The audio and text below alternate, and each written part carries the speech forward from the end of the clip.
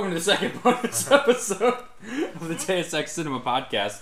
We'll be talking about Spider-Man Into the Spider-Verse. I'm your host, Arron. Joining me is Marty, cynical Spider-Man Adams. Nailed it. And Sureyya, Baines, Spider-Man Uchak. So guys, spoiler-free, what did you guys think of Spider-Man Into the Spider-Verse? Dude, honestly, it's probably one of my favorite movies I've seen in a while. Yeah? Like, for real. Yeah. It was a really entertaining movie, and I want to see it again. Yeah, I can't disagree with you. It was good in every way that I need a Spider-Man movie to be good. Yeah. Really. I really liked it. How long was it? Let's see. You said it was like an hour and 50 because I was asking. Hour and 57. Hour and 57? Yep. It didn't feel like an hour and 57? No, because it was fun. It was fun. But, like, I would be willing to see, like, a 4-hour movie if it was like that. I'd be willing to see a 4-hour movie of it if at least half of it is just noir Spider-Man. It's just Nick Cage doing this noir shit. But yeah, I would see that time and time again. Yeah. Which I was pleasantly surprised because I wasn't expecting to like it as much as I did, really. Yeah. I thought it would be like, yeah, it'll be a fun thing to go check out and then forget about, but like, I don't know. It was something that I haven't seen before, I think. It for me, going to it almost struck me like the Lego movie, where I was like, okay, it's probably going to be enjoyable. It's just going to be a generic kids movie, but it's going to look good. Right, and it feels like you're going to be like, the whole gimmick's, it's like a cartoon, comic book thing. Yeah. But again, like the Lego movie, you know, when that came out, it's like, oh, it's Legos, it looks like it's fake stop motion and stuff. By the end of it, you don't realize, like, the art style as much. Yeah. Like, and like, even this seemed really natural. Yeah. Yeah. It completely won me over pretty quickly. I thought the intro, like, credit kind of thing was too long, though. Yeah, I guess if we want to get into problems with it right away. So I was just pointing it out. I was like, I was sitting there in the theater and I was like, this is taking a while. Yeah. Like, I want to get to it. Yeah. Yeah, I think the issue I had with it would probably be pacing. And again, we're not going into spoilers yet, but especially the beginning, it's such a long introduction to the characters. A lot longer than you need, and they did, I know I complained to both of you about this, but like the music, it's almost like Suicide Squad. I really like the music choices. Well, yeah, which is fine. I'm not saying the music choices are bad, I just think there's too many of them. Okay. Because it's just constantly different song, 30 seconds of it, different song, 30 seconds of it, just repeatedly. It's like, we get it. You're setting your tone. You got the style, hip-hop, new wave, our tour, the hip-hop, pop music, whatever. That's fine. But just chill it down a little bit. Give me a classical score in the background. That's fine. And then also with the pacing issues, I felt like it hit a lot of the same emotional beats really repeatedly. Mm-hmm. Which I guess we can get more into once we get into spoilers, specifically. Yeah. And I mean, honestly, I think a lot of the complaints in that regard are just basically, that's just kind of the nature of the beast with that kind of movie. Yeah. So yeah, I mean, it's fine. Like I said, I still loved it. So it wasn't too detracting. It's just there was a couple moments where it was trying really hard to get me to go to a certain place again, and I was just like, I already did it. I'm not really interested in going back. Not again. Sorry, you already played that card. But one thing that really surprised me with it was the fighting. The action choreography was so fucking good. Oh, yeah. Like, just every single scene was fun to watch. It was action-packed when it needed to be, but you could see what was happening. It was extremely inventive. Like, there was the one fight scene where you have a whole bunch of characters just fighting in a small house. So it's like super cramped. Well, and that's the first thing I noticed once it started to happen. I'm like, this is actually fucking awesome. Like, it looks good, you know. Like, yeah, this looks like much better action than movies that have 4 times this budget. This movie was a lot funnier than I thought it was going to be. Oh yeah, it was very funny. I thought it hit its funny moments really, really well. Yeah. They were spaced pretty well too. Like, yeah. I think the flow in that regard was pretty good. Yeah. Yeah, there was a couple jokes that didn't land. for me personally. But it is a kids movie, so it's fine. Not every kids movie can be Kubo. Kubo isn't even funny. Kubo's really sad. There's some good fucking jokes in Kubo. I don't remember If you're any called of Monkey those. and I'm called Beetle, why isn't he called Boy? That's a hilarious joke. I only laughed because Marty laughed. Fuck you. funny. That's a good joke. Fucking Matthew McConaughey. I guess that's one thing we could talk about is the voice acting. They used a lot of no names. I wouldn't say no names. Oh. I mean, they had Mahershala Ali, I don't believe know is who his that name. is. That's the black man in Green Book that we just saw recently. That was him? That was him. He was Uncle Aaron. Oh, shit. Yeah. I didn't know that. Yep, same actor there. Zoe Kravitz was Mary I don't know Jane. who that is. Let me see what else she was in. She is in Mad Max, X-Men First Class, Divergent. Can I see a picture of her? I think she's the... Oh! Okay. Yeah, Okay, yeah. I know her too. She's up there. Shamik Moore Who the was fuck is that? Miles Morales. I'm not sure who he is. I'm looking it up right now. Oh, he was in Dope. I don't know that. Um, Who plays Peter Parker? Peter B. Parker. Peter B. Parker, Jake Johnson. Okay. His voice sounded super familiar, and I could have sworn that when this movie was first being teased, I thought it was supposed to be Ben Affleck who was him. Or was it because he looks like Ben Affleck? It's probably just because he looks like Ben Affleck. Okay, because I was thinking, like, I was trying to listen to him. Yeah, Oh! he's the I stoner know guy him. from Tag. Okay. Okay. I love that guy. And then it also had Haley Steinfeld as Gwen Stacy. I don't like Haley Steinfeld. She's alright. I think it worked good for. I agree. It had John Mulaney as Spider-Ham. That was him? Yep. And then Nick Cage as Spider-Man Noir. Oh my god, original Peter Parker is Chris Pine. What? Just normal Peter Parker is Chris Pine. Like the one, blonde one. Yes. They like... Liev Schreiber's also in it. Who's Liev Schreiber? He's that Kingpin. I don't... I think What's she's he- asking who the actor is. Oh, okay. Yeah.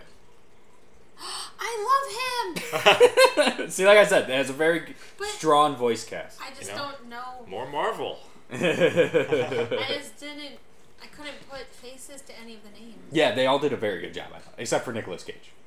I mean... That was just Nicolas Cage being Nicolas Cage. But that's fine. Yeah. That's all you need. Yeah, I thought they all did a great job. Which I think this movie in particular really depended on with how vast of a cast it has. Mm-hmm. Like if each character didn't have a very distinct Personality. and voice to it, it would have fallen much flatter. I think. I can see it. Yeah, I mean, it's like all the characters, like, they fit really well, and they were interesting, but they still felt, like, comfortable. Yeah. Like, for, like, you know, Miles' dad and stuff like that, it sounded like you would expect him to. Yeah. You know, like, you just, the voice, the delivery and everything, Yeah. you know. I thought it was all very cohesive.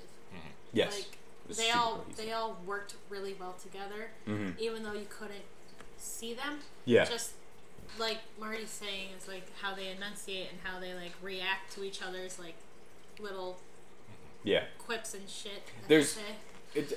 I think there's, and I don't know how they made this particular movie, but there's this film, this small indie animated film called Animal Crackers, where it's John Krasinski and Emily Bloom playing a married couple. Emily Blunt, the one he's married to, playing a married couple. Oh, that's and- weird. Because yeah. they're actually married. Well, that's why they did it. Oh. Was it because they got John Krasinski and they were looking for an actress, and he was like, "Hey, my wife would love to do it," and so then they did it really cheap for this indie film. Huh. And they just filmed it in the same studio, like just bouncing off each other, going off script, kind of half improvising it, just acting out how they are as parents. And I got a very similar feel to this, where it felt like they were all just in one room, Yeah. and like that they're all just reading lines together. Whereas like there's some Pixar movies I think have a big problem where it feels like they're not even in the same location. Yeah, it's like When everyone you is just off listen in to different parts of the country, record their lines, send them in. Yeah. You know. And it's just a big fucking Google Doc where you can see the script of the movie play out in wave form. Yeah. Yeah, I think that's the big thing. This movie felt really natural, like just from top to bottom. Which is ridiculous because it's super stylized. Yeah, exactly. Some of the other stuff in there too, though, I wanted to talk about was in relation to the stylization of it. Was there something you wanted to say about it? No, you looked very, very excited. I was just like, oh, this movie was pretty. Yeah, it was gorgeous, and there were so many moments where it just had such depth to it that it felt like it was like a 3D TV or something, where it was just, especially in the action scenes, where like Miles would be like jumping or doing a roll, and you could just see stuff way off in the background. It just looked gorgeous so much. I think the forest scene, was the forest too, because it had a lot of depth. Just looking back through there and like the forest, and again going back to the fight in the house, where it was like it felt. Because I think one big problem too that a lot of movies struggle with action is, and this is a big problem in the movie we did for our other bonus episode, we talk about it, The Predator, where the final fight in that movie, there's no sense of reference, right? Like there's no establishing shot to where people are in relation to each other, but like in this one, you just always know. Even in the final fight, where it's this weird amorphous bullshit going on that we won't go into because no spoilers yet. But you still understand it, and you know where people are in relation to each other, and it's fucking awesome. Well, and that house fight scene, they took a really small, claustrophobic, cramped fight environment. Yeah. Where there's a lot of characters, a lot of movement happening, but like, they choreographed it and animated it in such a way that like everything felt tight, but like it still had its room. Yeah. And it just all flowed together. It was like, all right, this person kicks this person, then the camera goes forward into this, and it just had this nice, really almost song-like progression to it through it. Which might be like one of the benefits of like, basically making a comic book come into animation. Yeah. Is that it already had like a foundation for trying to create like scenes and clarity. Yeah. With, I guess simple camera shots in a way, because like, you're looking at that fight scene if it was actually just drawn out on like an actual comic, and clarity and like fluidity of the scenes is super important in that context too, because you have to imagine what the filler is, right? So you have like a clear link between one frame and the next, and I felt like the movie really captured that and almost used that to its advantage to be able to kind of paint a story that otherwise couldn't be told if it was a normal animation kind of style. Definitely. Was there anything you had to say about the anime? If I had to give it a rating, it'd be a 10. A 10 out of 10. And animation was fucking amazing. I thought one thing, too, that was really great, and it was the character design. I mean, I could not help but get a big smile on my fucking face every time Kingpin was on screen. Dude, I know. This hulking mass of a man with a head pretty much in his chest. His shoulders were just so masculine. He's got his arms just hanging straight down by his side. He honestly, I know I whispered this to you while we were watching the movie, but Marty, have you ever seen the Triplets of Belleville? Mm-mm. There are, what are the antagonists that look exactly like Kingpin. Really? Yeah. Aaron, are you looking up a picture? I'm trying to.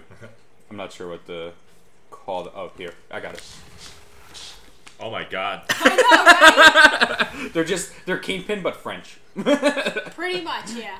And they hold like a little dwarf Frenchie between them. Well, because like all the characters were designed even in ways that like looked ridiculous, like Kingpin. Yeah. But the designs like catered to the characters so well that you almost didn't really notice. It just it contributed to what like you think of them. Yeah. And how you feel about them more than it made you notice. Like half the time I didn't notice. I'm like, yeah, he's just a big square that looks weird.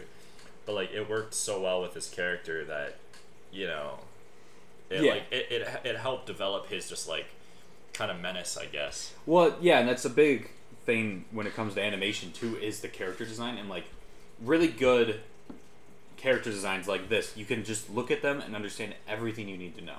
Like it's one of the big problems with Illumination movies, right? Look at a Minion, it's like, what the fuck is that? Like, what am I supposed to take away from that? Like, you look at Gru, and it's like, what? I don't even know anything about him. Yeah. Like, he's just weird looking. But like you look at Kingpin, or you look at his one sidekick guy, who's the purple guy, who's the villain name I don't know of. Yeah. No, but he's got like the gauntlets and the motorcycle chopper. He was one of my favorite fucking characters on screen. He was so awesome. But it's like you saw him and it was just like, that's a bad motherfucker. He is gonna fuck some people up. You know, and I wanted to talk about the sound design to go along with him. Oh, once we yeah. get there. But, No, we can go into it right now. like, dude, when he was like chasing Miles down, Mm-hmm. that was actually terrifying. He was I was scary. He was real fucking scary. Because he's fucking fast, and then the sound design for it was flawless with that repetitive, like the motif of just like that, like horn kind of going. Yeah. There was like that, and then there was just like the metal of his boots, just like a ding, ding, ding, ding, And then you just hear like the, you know, God, it's so like terrifying. every time he moved, you would hear that sound, and you're just like, it would fucking strike fear in you. You know? It was great. And I liked too with a lot of his scenes, and especially the chases, and it did it throughout the movie. But I thought the editing was really fantastic, especially how it almost went very Samurai Jack style. Yeah. Where it would do like the 3 slices, and then like they would each progress and then go away, and like it just had all these awesome sort of framing ways that you just don't see very often anymore at all. I guess it's not really too much of a spoiler because it's just an individual scene, but like when you see the purple guy like stalking around in the apartment, and then all of a sudden, you know, sticks his head out, like, and you know, again, it had that sound effect, and it's just like, oh fuck, like, you actually, normally in scenes like that, I'm like, okay, yeah, he's not gonna see him, blah blah blah, you know, it's gonna be like fake tense, but this one was actually like, holy shit, like, that's actually tense. That was a legit jump scare for me. Yeah, It got me. That fucking leitmotif for him, which just nailed it. Just nailed the hell out of it it. was fucking just badass. I want to feel more of what I felt when he was chasing. One of the other big things I wanted to talk about, not going too far into it until we get into spoilers, which I think after this we could probably bridge into it. Yeah. One thing that I was worried about, and I was actually talking to one of my uncles about recently, was just I thought that this movie really had to do something interesting with its story for me to give a shit. Because we are at the point where we had a trilogy of Tobey Maguire, 2 to 3 years off, 2 movies of Andrew Garfield, and now more Spider-Man back in the MCU. And I was like, and now we have and then we had Venom. And now we have another disconnected, completely separate Spider-Man movie. And I was like, I don't know if I can give a shit about this. Right. But I think the narrative is so fucking off the wall. And just like nothing else that you can get that it totally fucking worked and I cared. Yeah. And the other big thing too was you get the beats of everyone's origin story. And I guess for Miles it is a bit of an origin story because he's figuring out his powers throughout the movie.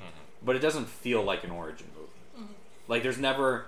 They mask it so well with characters that know what they're doing and him just kind of getting wrapped up in the plot that there's like no montage of really of him like really trying to figure something out. There's a little bit, a very little bit, but not too much. I feel like it's self-aware in that regards. How like, you know, the other Spider-Man and stuff is like, all right, let's just get on with it. Yeah. Let's get on with the fucking action, the superhero movie shit. Yeah. And you can catch up. Yeah. You know, and like when the main character is being like forced to drag along, where the story's almost not about him. Yeah.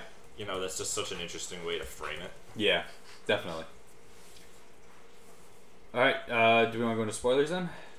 Yeah. So before we do that, I think we should say our final rating, recommends, whether or not people should see it, so that if they don't want to hear the spoilers, they can just leave now, get everything they want to get out. Sureyya, what would you rate Spider-Man Into the Spider-Verse? Well, right after I wanted to give it a 10, but now I think I'd give it a good solid 9. Okay. And I would definitely go see this. If you're a movie buff and you're sick and tired of the shit movies that are coming out, this is definitely a movie that can like make you believe in the movie industry. Well, it's new, it's fresh, it's like something you know I don't think I've seen before. Yeah, so. it's what you said, Marty. Marty, what would you give it? I feel weird giving it a 10, so I'll give it a 9. You know, because I mean, yeah, there was some cliches in it, but I mean, the whole, like I said, kind of in the previous superhero podcast, was that kind of the point of superheroes is almost to keep relaying these same messages of like, you know, believing in yourself and stuff like that. And in this, it was about like, you know, taking a leap of faith, you know, which it sounds cliche because it's so repeated so much, but that's almost what makes a superhero movie a classic superhero movie. Yeah.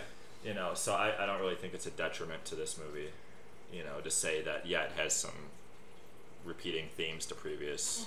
What I thought that this put an interesting twist on that, because it wasn't even just saying, like, just take a leap of faith. Yeah. It was almost saying, like, you can't just wait for people to explain it to you. Like, if you want to do something, you just got to do it. Right. Like, just go do it, and you'll figure it out along the way. Yeah. Which I liked that sort of twist to it.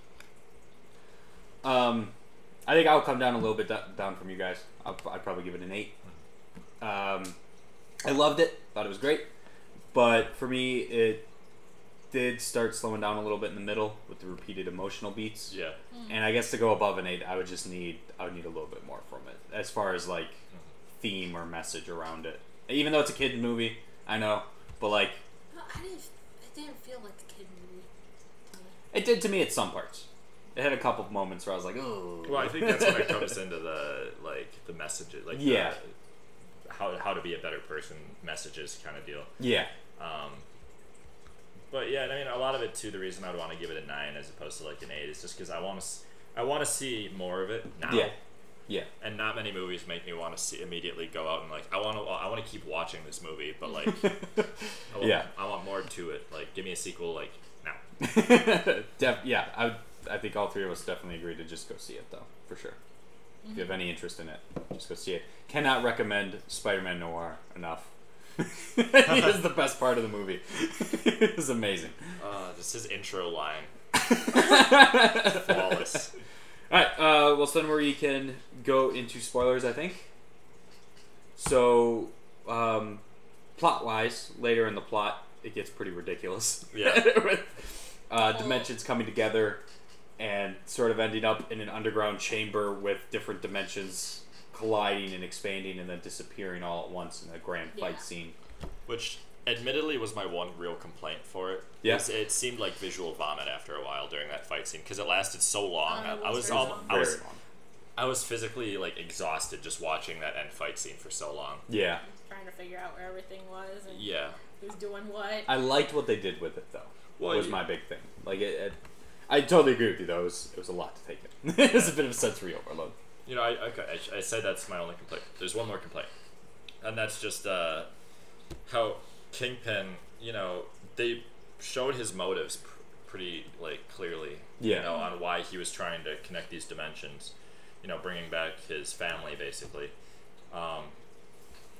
But you know, and then it also made it obvious what the flaws in his plan would be. Yeah. You know, like how they would, their atoms and like their body would start to decay, just like all the other Spider-Man.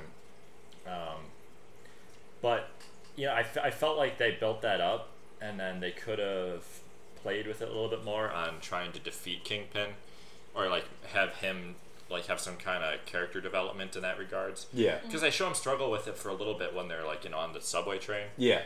But they kind of drop it there. He's like, no, I'm going to be the bad guy, you know, I'm going to beat them up and fight them. This is all Spider-Man's fault. Yeah, you know, and I felt like that was kind of a wasted opportunity. Yeah.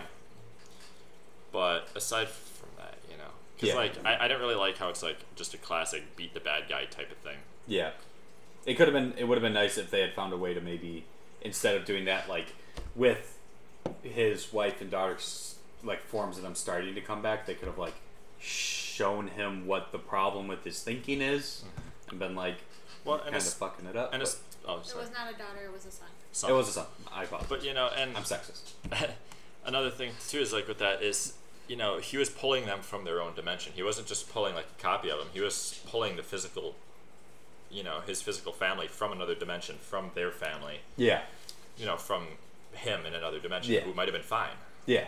That for me, that entire time, I was like, why doesn't he just go instead of bringing them here? And then I forgot that, like, if they're in a different dimension for too long, their body starts degrading. Mm-hmm. But, like, it would have just seemed simpler. Yeah. instead of him bringing everything there, that he could have just gone there. Yeah. And how would he have explained it to, his wife and son? Yeah. It was definitely a plot that had a lot of problems. But I liked that it wasn't just a doomsday plot. Yeah. It wasn't just, Kingpin wants to destroy the city or destroy the world. At least it had some heart to it and some originality. Well, it made it more powerful, saying that, he's willing to sacrifice his entire dimension and universe and world and life to be able to have a chance with his family again. Yeah. Even if it meant, because he was just so caught up in the emotion and the pain of it that he neglected to see that he would actually be doing more damage even to his family. Yeah. By going through with the plan, which, again, is like a really powerful thing, and I wish they would have given him something to go beyond with it, instead of just saying, okay, no, Spider-Man's the bad guy, I'm just gonna fight him. Yeah. Give him some kind of character development where he starts to realize the flaw in his plan, because I don't think at any point he ever realized that. No, not at all. He and got punched a lot. Yeah, so I think that's pretty much my only big plot issue. And I mean, the plot that it has now, I mean, it works, it's fine. It's just I felt like they could have gone a little deeper with it. Where did the chick go? The octopus lady. We see her stop herself between the two buses, and she's looking up. She is coming back towards the pig in the mech or something, or nowhere, and then the truck hits her. Oh yeah. And okay. they're like, because remember they're like, oh, this is gonna be tough, and then the truck hits her, and they're like, guess not. So either she died or probably got knocked into the other dimension or something. Which I thought was a really funny way to take her out. I really liked the action in that scene though, especially when they're going against Kingpin and Peter Parker, Miles Morales, and then Gwen Stacy all do they swing hit. It was just a lot of cool sort of combination attacks. I like how they use the environment too, with all the coming in buildings, and then that one train scene. Yeah. Where Miles kind of disappears into it. Yeah. And takes it off for a ride. Or when there's the two buildings colliding and he's skydiving. It's just one of the coolest ones when that one piece of debris was just flying past him really fast, and then as it flew past, he's and just fucking he just stuck it and then went flying with it. It was so smooth and fucking badass. Dude, this movie was the best advertisement for the Spider-Man game ever. Because it looked so cool to be Spider-Man. I was like, I kind of want to get the game just to be Spider-Man. But one of the big problems with the story I had was the Uncle Aaron being evil. Yeah, because why? Yeah, it was just so pointless. It didn't fit. It didn't at all. And it was so fast. Because I saw it coming from a mile away. It was really obvious. But it was alright, you got him introduced. Oh, really? You thought it was really obvious? Yeah, once his dad talks about how was he went down a bad path, I was like, oh, he's a villain. It's Spider-Man. He's a villain. Yes, but I don't know. I thought it was. And then, especially once he was like, oh, I'm gone for the week. I was like, he's villainy. I thought he was just off doing drugs or something. Just doing hood rat shit. Yeah, well, it's just tagging. Going down a bad road just automatically makes me feel like he's selling drugs or doing something. I mean, I think that's the real world parallel. Yeah. But when it's a children's superhero movie, you're a villain. Yeah. Yeah, so I kind of didn't like that just because it was so pointless. But it kind of diminished the coolness of that character to me. Because I would have preferred it if that thing was just a faceless killing drone. Yeah. Just that's what I thought it was. Yeah, because he was just so horrifying and robotic about it. And then you get him in there, it's like, oh, okay. Well, he didn't mean any of it. Yeah. Because it's his nephew. But props to this movie, though, for having the balls to shoot him on screen and have Kingpin fucking pummel Peter Parker to death on screen. Fuck, man. That was the ballsiest fucking thing ever. But it made it work so well. Yeah, well, it was especially something. because they made it sound like, the Peter Parker, the good one, was all basically a sentence. All right, we'll team up. We'll do this together and everything. I always get up. We're doing knew, this. Yeah. He knew that he was fucked. Yeah. But fucking Chris Pine. That was messed up. It was good though. It was a very, very good intro. I was like, oh shit, there's consequences in this. Yeah. And I mean, even as far as the uncle thing goes, I mean, even if they could have just added a couple scenes just to kind of give him some context into how he ended up in that role. Yeah. Yeah. Because after they were done tagging the thing, he's like, oh, I gotta get going. And that's basically when you find out that he was fighting Superman or Spider-Man and shit. Yeah. It's like that was a quick transition. Like, why would he be out with his nephew like 10 minutes before he has to go be a bad guy? Give him some context, because they kind of led into it like, oh, he's not doing so great. He's bouncing between jobs all the time. Yeah. Give us some like context for why he's willing to do such evil shit. Yeah. Why is he willing to also risk destroying the dimension for Kingpin? Mm-hmm. Like, what is he have to gain out of it? Yeah, right. Like, how rough is his actual life? Yeah. I will say too, I know I kind of complained about some of the emotional beats being a little bit too repetitive and losing me, but some of them did hit me pretty good. Mm-hmm. A lot of the stuff with his dad, probably because I have a little bit of daddy issues, but a lot of it hit pretty good for me. Well, and like I was saying with how like the comic book stylized stuff really can help with storytelling is, like I was saying with the shot where it shows his dad on the one side of the door and he's tied up on the other one. Yep. Yeah. Like that would have been a real cliche, ham-fisted, lame kind of scene if it was like in a normal animation saying like, oh my god, look at them both. Yeah. But it was like, it still fit within the context of a comic book, basically. Like, that's a scene you would have seen in the actual, a physical book. And which that made it more powerful, I think. Definitely. I felt that was a really good scene. Yeah. I thought this movie incorporated comic book style very well. Yeah, and I was worried about it being ham-fisted. I thought so too, but like each scene was just like, I could definitely see this being in a comic book. Yeah. It makes me want to read comics now. Well, and it didn't feel like a comic book by the end of it. Yeah. It felt like, that kind of art style, that's normal. Yeah. Well, I think it helped too, just because you could tell that they really know and love comic books. Yeah. Like, it didn't feel like a gimmick. That they were just kind of like, well, I guess we'll just kind of take some stuff from comics, I guess, and put it in here. It just felt like people who really fucking love comic books really wanted to make a comic book movie. Yeah. I don't know, do you guys have any closing thoughts then? Honestly, I kind of want to just see it again while it's still in theaters. Like, go see it as a matinee or something. Let's go on Tuesday. It's only $5. I was legitimately about to say, let's go Tuesday. But, I guess this is one of those movies where I want them to have spin-offs for each character. Even the porky Peter Pork. Peter Porker. Well, because that's the thing. I mean, like, it's fun. Like, it's the first fucking real fun movie that I've seen in a long time. Yeah. That wasn't just like kind of a drag in some way. Yeah. I mainly just want them to spin off on Noir Spider-Man Spider-Man. Noir. Or this little next cube. And it smells like rain. Well, I think that's going to do it for our bonus episode here, though. If you're interested in the main podcast, we did just also upload alongside this one an hour-long review of Batman vs. Superman. And it went just as well as this. just as glowing of a review. You can find us on SoundCloud or iTunes as Deus Ex Cinema, or on YouTube at The Default White Guys, where we post podcast every Monday and gameplay videos every Tuesday and Friday. Thanks for listening. We'll catch you next time.